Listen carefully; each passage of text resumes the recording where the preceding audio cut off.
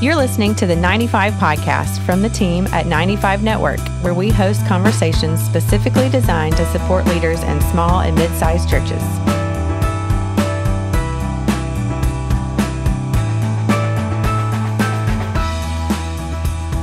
Hey, everybody. Welcome to the 95 Podcast. My name is Carolee Culpepper, and today I'm actually here with John Sanders, who is our coaching director and conference facilitator at 95 Network. John, Hey, I'm so glad to have you as my co-host today. And I'm thrilled to get to hang out with you. If I had to pick between you and Dale, one of you looks better than the other. I'll let the audience just determine which one that is. But I'm happy. Honest to goodness, I was waiting. It didn't even take 3 seconds for the burn to happen. So I'm very impressed. This is just one of probably many over these few weeks that I get to fill the spot here. So I'm glad to be here. Genuinely. Thank you so much. Yes. So Dale has actually taken a little bit of time. Maybe he's doing a second trial for his sabbatical. I don't know. I don't know what you would call it. But anyway, so John's filling in for us, and I'm really excited to have him as co-host. So today we have David Murrow.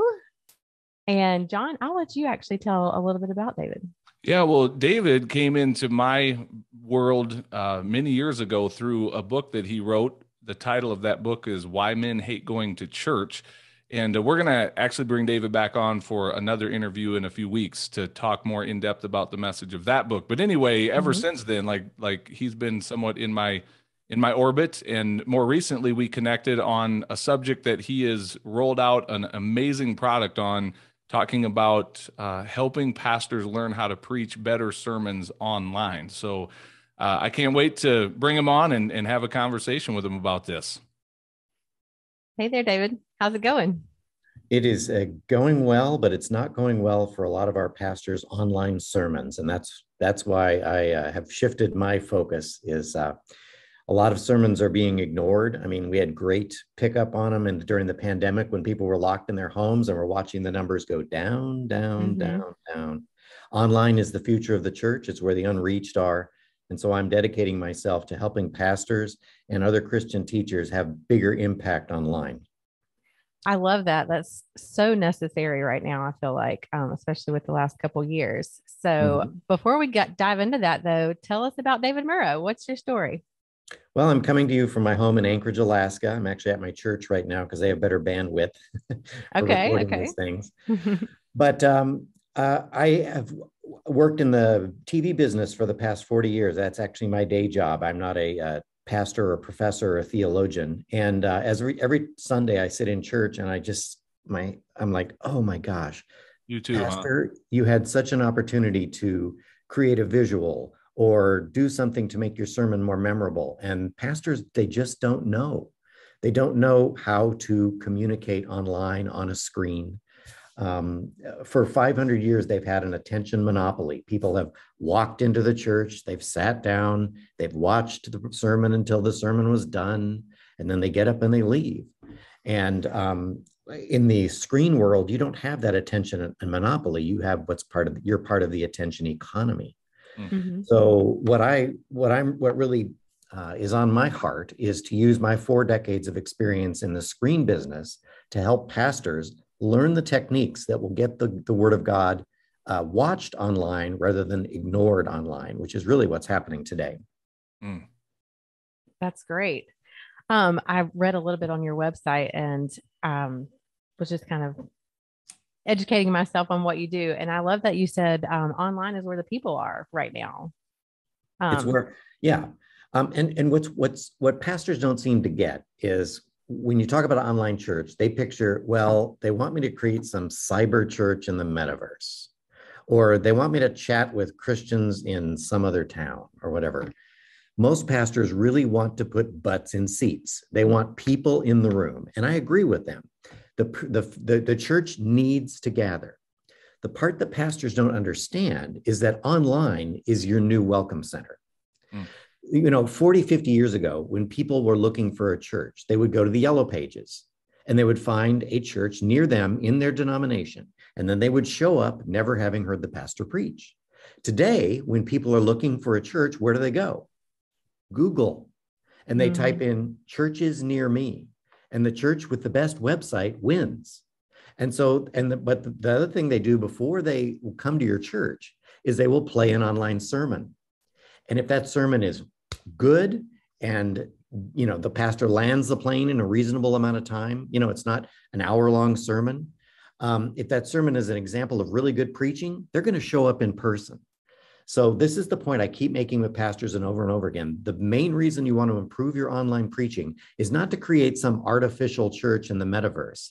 It's because the future of your church and your preaching ministry, the people that you are going to physically bring into your church are going to evaluate you based on the quality of your online preaching. And we have to make that preaching more accessible, more interesting, more engaging. And we have to match it to the medium that it's going out to, because when you put your sermon online, your attention monopoly is done. You are competing for their attention. David, one thing I want to back up just a moment. I don't disagree. People will go to Google and search churches near me, but another way that people will come across your church is when your people, pastor, are sharing your sermons. And I know that's something that you talk about. If your sermon isn't very shareable online, chances are it'll never get shared. And so there's some things that pastors can do to make their sermons more shareable that then are going to come across the news feeds on social media of people who are not yet listening to any church or looking, because there's people that are not looking to Google for any church. They don't even care. And yet our people, we can preach in such a way that people go, man, I want to share that. And so there's things that you say pastors can do to make their sermons more shareable. Tell us about that, if you don't mind. No, that's a great question. So in my online preaching, by the way, if you go to davidmurrow.com, you can sign up for my free online preaching coach course. It's less than an hour. It's called the 9 Commandments of Great Online Preaching. And the last 3 commandments are how to make your sermon more shareable. And if I could just step back for a second, the 3 doors that your online, that there's 3 doors that stand between your sermon and the people who need to hear it. And the first door is your sermon has to be watched. Obviously, if nobody watches it, it's not doing any good. The second door is it has to be remembered. And this is true of whether you're preaching online or preaching in person. Most sermons are quickly forgotten. And so there are techniques that you can use to work with the brain to help humans understand and remember what they heard. Jesus was a master of this, and I'm trying to revive these in our day. The third door that you have to go through has to be shared, and that's the one you were bringing up, John. Once the sermon's been watched and remembered, people have to be able to easily share your messages. So I teach techniques like how to use a QR code. At the beginning of your sermon, have everybody pull their phones out, shoot that QR code, and then tell them straight up, as you're listening to the sermon, if the Lord places someone on your heart, wow, my aunt needs to hear this. My neighbor needs to hear this. Oh, if only my friend was here sitting next to me. Well, now you can send the sermon out by using that QR code. We just need to get a lot more technologically savvy and use the tools that we have that are easily and freely available to us to turn our sermons, not just from something that we say on Sunday morning in front of a crowd, to an evangelistic tool that goes out to all the nations. So good.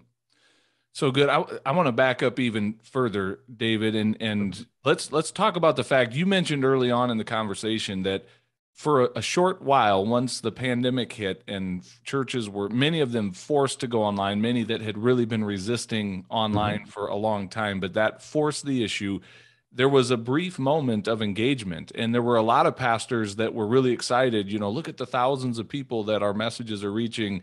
And we could maybe even talk about that, like, were those numbers really real? Like, when I see that I've had 2,000 people view my sermon, did 2,000 people actually view my sermon or what? But I also want to go have you speak to the pastor that is like, okay, the pandemic is sort of kind of over. We're not hearing as much about it anymore. We can wear masks on airplanes, or we don't have to wear masks on airplanes again, all of that. So let's just get back to the room and get our focus away from online. I want to have you speak to that, because I think that's a real thing in the church. We've got pastors that are wanting to get back to the rut that we were so comfortably in. And you're saying, no, online is the future. So tell us more. Well, online is the future. As I said, it is the on-ramp. It's the gateway to bringing people into your physical church. Okay. We can't ignore that anymore. That's where folks are going to discover us, is online. The other thing, what happened to our numbers? Of course, when the church buildings were closed, our numbers were off the hook. Huge numbers because you couldn't physically gather. And so people tried online church. They tried live streaming. Let me tell you what else they tried. They tried a restful Sunday. What?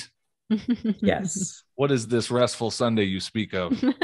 Okay, so Joe Blow has been going to church for 30 years. He gets his kids up every Sunday morning. They get some scrubbed. There's all this tension. He finally gets them into the car. They drive to church. He gets them into their classes. They sit down for church. They sit there for an hour. They stand for 45 minutes while the praise band rocks out and the smoke machine belches. They finally sit down. The pastor talks for an hour. Then they get their kids. They go try to get food at a fast food place, which is understaffed. They finally make it home and they are exhausted. This has been the Sunday experience for most Christians. Live streaming came along and you could watch church in your pajamas. There was no getting the kids up. There was none of this crazy rigmarole that they experienced a true day of rest. And a lot of people decided, this is for me. And these are committed Christians. Now, what happens is, though, when you don't have the physical gathering, the impetus to get out and go, over time, you will tend to, I'll catch it later. I'll catch the recording. A lot of people, we've seen the numbers now. A lot of people immediately, like they used to do a song after the sermon, at our church. We looked at our numbers. The minute the pastor stops preaching, 90% of the audience left. Yep. They don't want, they were done. So what's happened is we've had this break, this discontinuity in our habit of going to church. We gave them an alternative. They took the alternative. And then they found another alternative, which was to skip altogether or watch later, but then they forget. And this is how people have become disengaged from the church. So long story short, what I'm trying to do is help pastors become more engaging online to re-engage those people and then bring them back. Okay. And what pastors don't understand is that you can't simply point a camera at yourself and do what you've always done and hope to be engaging online. Because on a scale of 1 to interesting, a talking head is a 0. And so your competition is no longer the church down the street. It's TikTok, it's YouTube, it's Facebook, it's video games, it's NBC, it's ABC, it's CBS, it's Chip and Joe Gaines. Everything that you can watch on a screen is more interesting than watching a man standing in a pulpit with a Bible. So pastors have to get serious about adding visual content, the way their stories unfold, better storytelling, everything from the head frame, the thumbnail that people see. We just have to start reaching out and competing for people's attention. And that's what I'm doing with Online Preaching Coach, is teaching pastors these things they never learned in seminary because you had a monopoly and you never had to compete before. What would you say to pastors, though, that are like, this is just too much? Like, I'm overwhelmed with this. I don't even know, myself really even how to get, I don't even have a TikTok account. I don't have a YouTube account. Yeah. What would you say to those people? Because I think that's a real thing too. There's some intimidation there because it seems very, it is overwhelming, but how do you eat an elephant? One bite at a time. That's why I do 9 commandments of great online preaching instead of one package, because what you do is you start implementing these things incrementally. You try something. Okay, here's what we're going to do this week. This is what, in fact, one of the things I'm going to be working with my church this summer is how to create a promo for your sermon. Okay. Television shows are promoted all the time, coming out Wednesday on Survivor. They'll do this. Tell me I'm watching Survivor right now, so don't tell me how it goes. Okay. No, I'm not. Love that. But what they'll do is they'll do a tease. They'll do a promo that gets people to watch the show coming up on Friday night or whenever it comes. Pastors need to think in terms of promoting their sermons and how you approach the promo. I see pastors doing this, and most of them do it very badly. The way you want to promote your sermon is you want to disguise what people need as what they want. You have to say, why do your adult children hate you? You need to just throw this why don't my adult children talk to me anymore? Why are people so divided online? We need to start answering the questions people are asking instead of saying, join us this weekend for a study in the book of Colossians. Right. Who cares about the book of Colossians? What I care about is I just paid $5 a gallon for gas. Right. I don't have enough money to get to the end of the month. until we start addressing people's real needs the way Jesus did with our sermon titles, with the things we preach about, we are not going to regain the audience's trust. So everything from, how we preach, how we deliver it, the messages, how we package our messages, how we present our messages, so important. And these are small things. These are just incremental changes. You don't have to become a TikTok preacher and do a dance for Jesus. That's ridiculous. But what you need to do is you need to understand that TikTok is your competition. Short little videos, interesting visuals, that's where the young people are. And so if you're going to compete in an online forum, you have to learn to shorten your talks in some ways, create promos that lead to the larger talk, and do things that are visually interesting on screen. Hold up an object or something besides just you standing there. I want to go back to what you were saying about, answering the questions that people are asking. I know, at least for me, and probably a lot of people in my generation, and maybe even a little bit younger, I just don't have a lot of time or patience for all the big hoopla, I'm like you. I mean, I want what I'm seeing to be valuable information to me. And so I like that you have that idea of, really just providing the things that people are looking for, to make your information more valuable and more interesting. And searchable. I mean, let's say you're preaching through the book of 1 Corinthians and you get to chapter 13. What would you call that sermon? You could call it a study of Paul's first letter to the church at Corinth, chapter 13. I'm already leaning in. Excuse me, I need a no-dose. I need coffee, right? Or you could call it, what is real love? Now, why would you call it the latter? Because that's what people type into Google. People who have just been jilted. People who are, is real love possible? The people search for this sort of thing all the time. Now, I actually tested that phrase, what is real love? Guess what came up? An article from the Huffington Post about LGBTQ relationships. The second hit was an article from Oprah Winfrey. So what if when people typed in, what is real love, your sermon popped up, or a promo, a brief 30-second excerpt where you pop up and you say, we're all trying to find love. I'm going to tell you what real love is, enduring love, not just physical pleasure, not, whatever your promo is, we have such an opportunity to reach the world if we are willing to break out of our religious habits and speak to the world on its terms, kind of like a guy named Jesus did 2,000 years ago. Yeah. I actually wanted to ask you about that because you've mentioned a couple of times how Jesus was really good at getting people's attention and helping them remember his messages. Can you dive a little bit into that and tell me what he did? He was a crazy good teacher. And the key to his teaching was found in Matthew chapter 13, which tells us that he only spoke to the crowds in parables. That's it, right? He didn't stand up and give lengthy sermons to the crowds. He didn't explain doctrines to the crowds. He told them these confusing little stories. And the purpose was so that hearing they would not understand. Makes a lot of sense. This is exactly the opposite of what we do in church. Yeah. We lay everything out. We explain everything, right? And then people get it and they forget about it. But if you tell somebody something in a way that they do not understand, what it does is it implants into their minds. If you tease their brain, and their brain works on it all week. What if the end of the sermon, I'll tell you from the television business. At the end of an episode, you'll often see what's called a cliffhanger. So, and that gets its name from sometimes the end of a story, the hero is hanging from a cliff. How is he going to get out of this? So next week on Batman, there's Batman and Robin, and they've got, they're tied down and the Joker's about to, put him into this huge machine or something like that. It's to get you to watch again. What if at the end of each sermon, the pastor gave a cliffhanger for next week? Come back next week and learn this. Your promos are cliffhangers. If you come and join us, we're going to answer the question for you. Why have your last 3 girlfriends been psychos? Whatever the question is, target that on Facebook to young men, or whatever. But I mean, Jesus was such a master at holding a little bit back, teasing a little bit, making you think about it, installing that little robot in your brain that just works on you all week. And I think pastors could do a lot better job at that instead of just simply laying everything out, thus saith the Lord. And then people just like, oh yeah, okay, got that. And they stop thinking about it.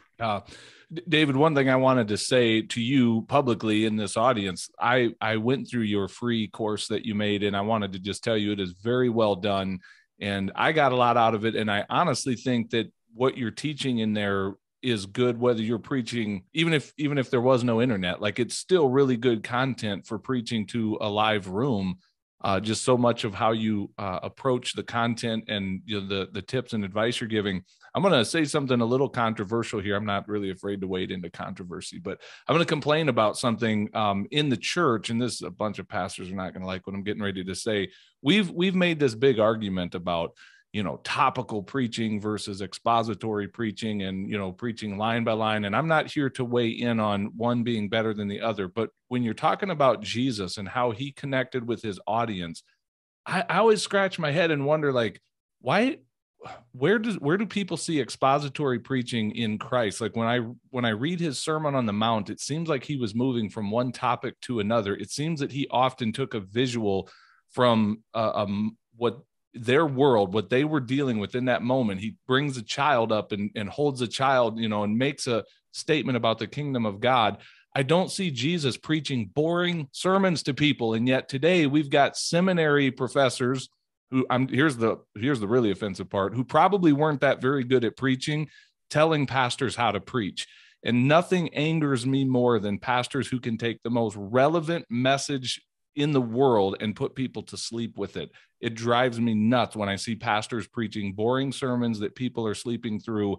And so I don't know that this is a question or if I'm just getting something off my chest, but it feels really good to say it. Your course is excellent. Speak to that, pastors that may take your course and use it, not just for online, but for just preaching interesting sermons in the first place. How's that for a question? Okay, John, by the way, you're setting me up with some great questions here. Would you just do all my podcasts? Yes, I would be happy to. Yeah, and Carolee, well done as well. But what pastors need to realize is they have two audiences now. They have the captive audience that's essentially zip tied to their chairs and won't get up until the sermon's over. And then audience number two is watching on their device. They're cooking in the background. Their kids need their shoes tied. If it gets boring, they close the laptop and it's done. Okay.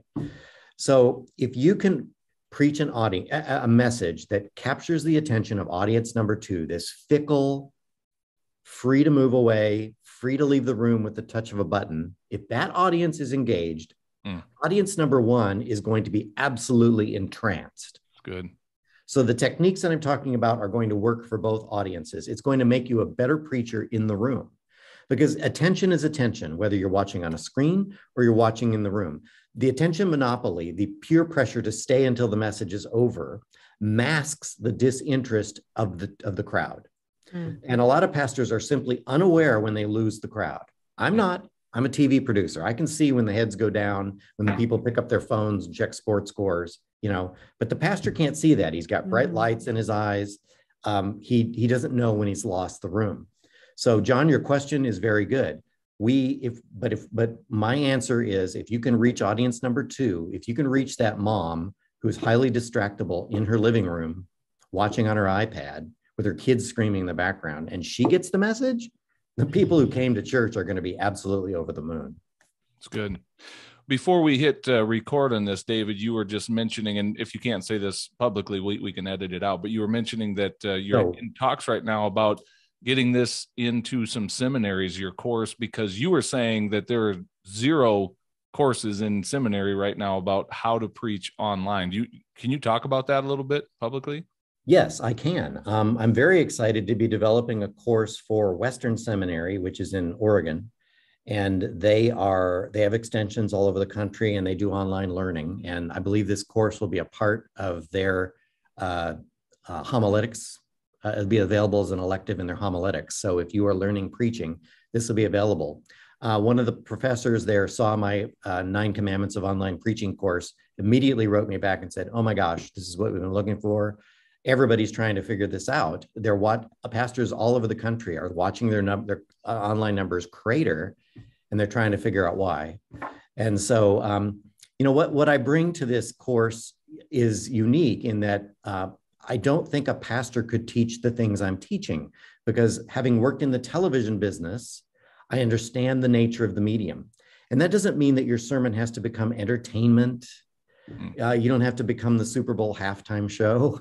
You don't have to go over the top. You don't have to preach, pop out of a cake or do anything like that. But it's just little things that you can do that will add interest, that make all the difference, even from the way you start your sermon. Pastors don't realize it, but the first 3 seconds is determines whether people are going to watch your sermon or not when you post it on social media. Because that 3 seconds is about scroll time. Now, if the first 3 seconds is you standing in a pulpit, okay, you might pick up 1 viewer out of 100. If the first 3 seconds is you standing in a pulpit and you're burning a piece of paper, more people are going to stop and watch your sermon. And that would be a perfect setup to James chapter 3, the tongue is a fire. Start your message off, and I mean start by lighting a match. Fire. If you're talking about the fruit of the Spirit, it could be you standing in a pulpit, welcoming your guests, and hello to all our campuses. Or the first 3 seconds could be, I hate grapefruit. I like grapefruit. Or you're standing there with a banana. See, you're already engaged. This is my favorite fruit, but I have a hard time peeling. Whatever it is, do something to make your sermons more visual. Because that, again, let's go back to that guy named Jesus. Show me a coin. Behold, the fields are white unto harvest. Lazarus, come forth. I mean, he used a man's rotting corpse as an object lesson. Yeah. We can be a little more creative and work a little harder. Maybe not that creative, right? Yeah, probably not that creative. Well, if you're going to be, just make sure that he actually becomes alive, because otherwise that's really embarrassing. So I'm just saying that Jesus was not, I think a lot of pastors are worried that they're going to offend their traditionalists, or that they're going to be seen as pandering to the world or whatever. In 10%, 90% of your people are going to love this, and 10% of the people are going to try to take you to the brow of the hill and throw you off. And you've just got to say, we are trying to reach the unchurched here. And I understand that you are so spiritual that you don't need these illustrations, but the people who need Jesus need to understand that, that fruit of the Spirit is like a banana or whatever. That's good. And you can usually calm them down if you explain it in terms of evangelism. Okay, I have a question for both of you, and then a confession. Okay, here's my question. Carolee, do you have TikTok? Are you on TikTok? I don't. I feel like that would be a really big, that would be something that would suck me in too much, and then I'd end up wasting time on it. But when they come across my path, I do love to watch them. Okay, so you're not on TikTok, but you do watch them. David, how about you? Are you on TikTok? I'm not. It is such a cesspool. That's a good word. I would be very cautious about I would have to think very hard about a presence on TikTok. I will probably eventually be there because that is the fastest growing video platform. But boy, we have got to be so careful. But anyway, what's your question, John? Well, my confession is I'm on TikTok. I don't create any content on TikTok, at least not yet. So I'm in the cesspool and I'm there. By the way, like you get fed more of what you watch. So you can somewhat control the algorithm that, so I get a lot of recipes. Go ahead and judge all you want. I cook at the station, love the recipes. I get a lot of good stuff from TikTok. Here's my point though. I have found that if something does not engage my brain within like the first 2 seconds, I'm scrolling up to the next thing. Like and TikTok's a short little video clip. You don't even have the full 15 seconds or 60 seconds. I'm not giving you that much of my attention. If you don't immediately, spark some level of curiosity by what I'm visually seeing, I'm on to the next, or by the question that you're posing to me. And so here's where I'm going with this, David, is that we as pastors, we can complain about that because I recognize, I've heard the studies about how our brains are being rewired to have such short attention. I get all of that, and we can complain about it all day long, but no amount of complaining is changing the reality of what you just said a minute ago. The people who need Jesus are losing their attention span quickly. And so it puts the burden on us as communicators of God's word to take the most engaging message and engage an audience with it. And I think one other thing I'll say, and then let you respond to this, David, is that what word of encouragement would you give to pastors who are maybe sitting out there going, look, the gospel is good enough. I don't have to dress it up with any dog and pony show. It just let the chips fall where they may.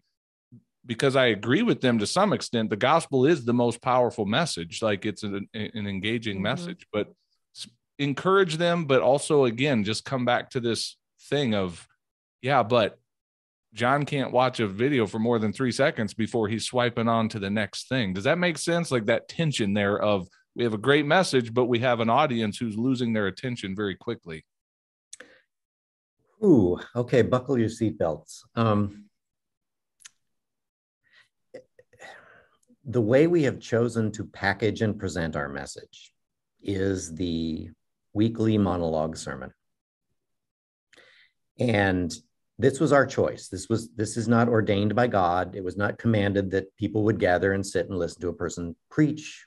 Their preaching is mentioned in the Bible, but it's not a weekly ordinance or described that way. So I would say that as pastors and communicators of the word, we are free to experiment with different ways of delivering that message.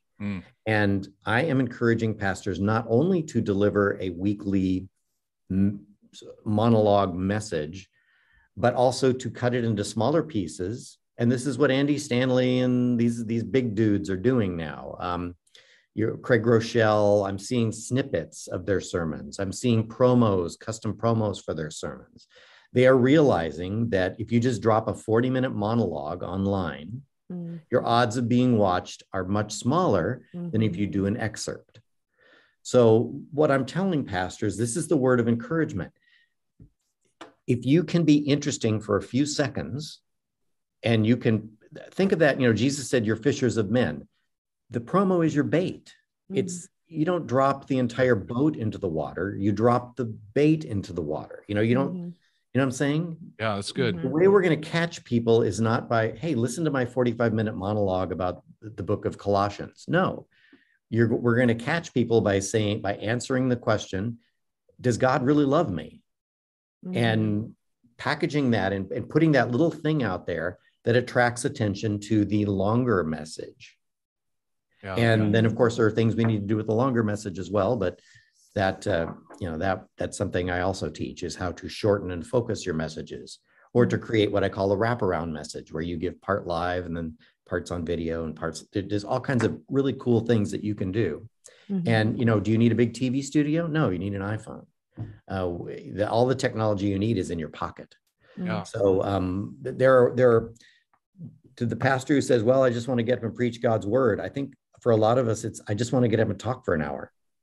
And whether it reaches people or not, it really doesn't seem to matter, because, God's word's not going to come back void. Hey, it's coming back void. What I like, a word I heard you say a minute ago, David, that I really like, is the word freedom. That so much of what we've been given in what we've come to call church is not necessarily been mandated by Jesus. It's been passed down. It's tradition.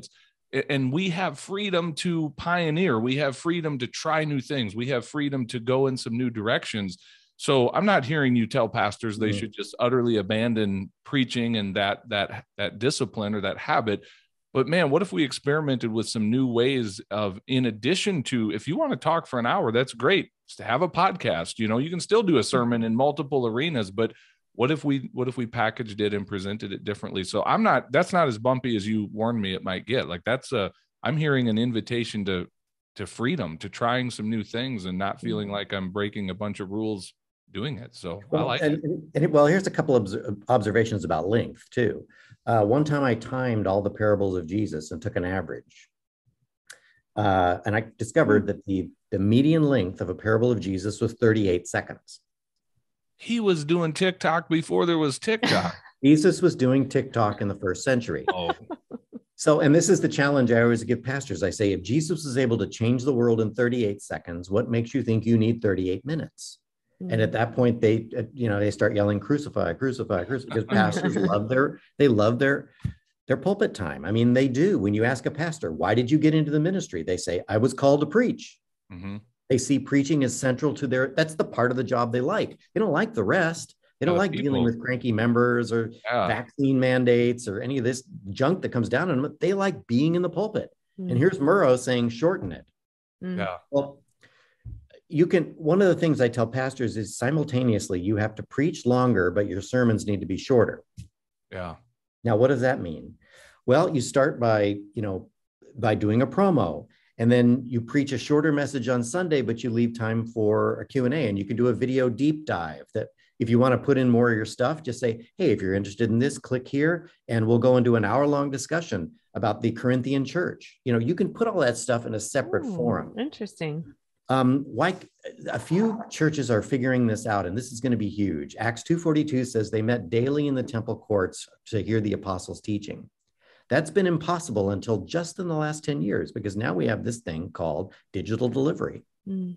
So if pastor was shorten his sermon on Sunday and then build a series of 4 or 5 daily devotions that go out by email, push notification, and through the church app, and every morning you get on your phone and there's the morning devotion. It's got a Bible reading and it's got a point that reinforces your message that they heard on Sunday. So now what we're working with the brain, because here's what we do. We preach this great message on Sunday, the brain immediately forgets it, right? But if we reinforce it on Monday, Tuesday, Wednesday, and Thursday, and Friday, and we give the people a link to God's word and they read it themselves Monday and Tuesday and Wednesday and Thursday and Friday, what are the chances that they're going to actually implement what you preached on Sunday? Yeah. We just need to think differently, that, we have this mentality that we have to get it all in on Sunday. And then Sunday at 1:00, all right, my job is done here. Yeah. Mm-hmm. You need to be thinking in terms of discipling your people every day. Digital tools allow you to do that. But one of the best ways to do that is shorten your sermon on Sunday and take that extra material and dribble it out Monday through Friday. That's so good. David, I want to give you an opportunity to speak to this, because there's likely a pastor out there listening to this, or many pastors listening to this going, okay, I'm sold. Like, I get it. I know there's something there, but there's no way after just one podcast, I'm going to know how to run with this. And I really could use some help having someone walking beside me as I make this pivot, this shift in my delivery of God's word in and through my church. What do you have available? And I'm totally setting you up with this, but what do you have available to walk beside a pastor or a group of pastors to really help them become better online communicators? Well, the first step would just be to visit my website, davidmurrow.com, and take the free online mini course, 52 minutes long.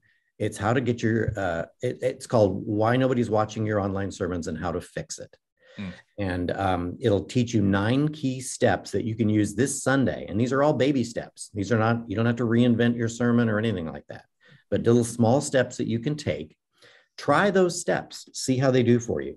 And then long term, if you want me to personally coach you, I will be offering a coaching program that would cost roughly the same as about 1 or 2 seminary courses. And I will train you for either 4 or 6 months.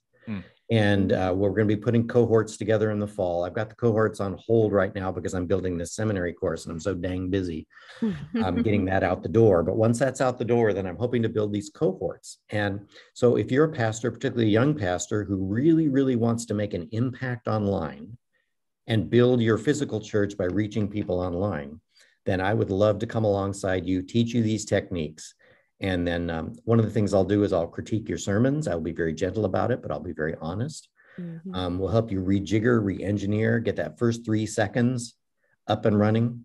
And everything from that to your speaking style, your pacing, your object lessons, all these things that you need to compete in the online economy would be available through my cohorts. And you can actually, I have a form that you can fill out right now and get on the waiting list for the fall.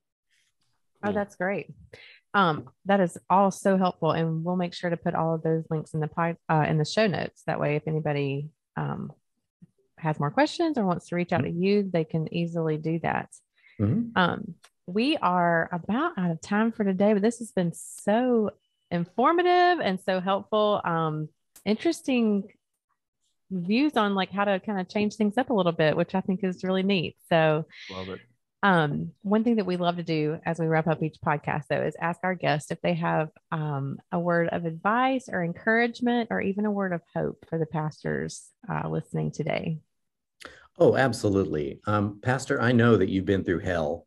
Yeah, some of you literally in the last 2 years. And you're doing heroic work. Hang in there.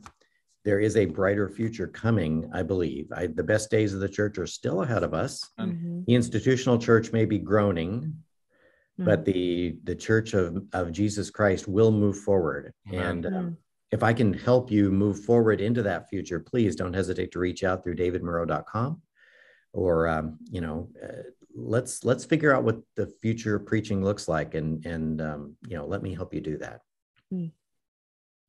Well, thank you so much, David. We really appreciate you being our guest today. John, Carolee, thank you. Thank you. You bet, man. All the best. Thanks for listening to the 95 Podcast. We look forward to sharing another episode with you next week. In the meantime, visit our website at 95network.org. The website is loaded with great resources created for small and mid-sized church leaders. Until next time, have a great week.